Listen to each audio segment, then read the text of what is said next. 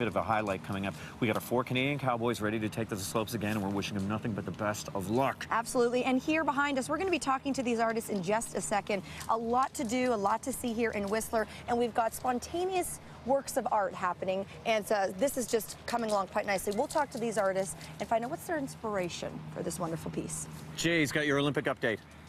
First, I just want to say, see, Russell, Manitoba. There's the R, there's the M. John Montgomery, second in skeleton, going into today. He's going to win a medal. There you go, John. Sorry about that, everyone. Christine Nesbitt and Christina Groves have one race under their belts. Groves claimed a bronze medal in the 3,000-meter event. She'd end up finishing 4th in yesterday's 1,000-meter. But what would the 1,000-meter have in store for Christine